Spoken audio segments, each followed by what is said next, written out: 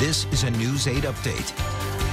I'm Keith Coons. Here's what we're watching at News 8. New Haven Police and the U.S. Marshals raiding a home on Lilac Street this morning. All they're telling us is they were executing a search warrant. That scene is now clear. Meriden Police looking for a mother and her newborn daughter. Silver alert issued for 23-year-old Ashley Carrera Graham and her 8-day-old daughter. If you have information, call police. And New Haven Mayor Tony Harp unveiling a preparedness guide for immigrant families at City Hall today. That kit will have resources like legal referrals. Those are our top stories this morning. I'm Keith Kuntz, News 8.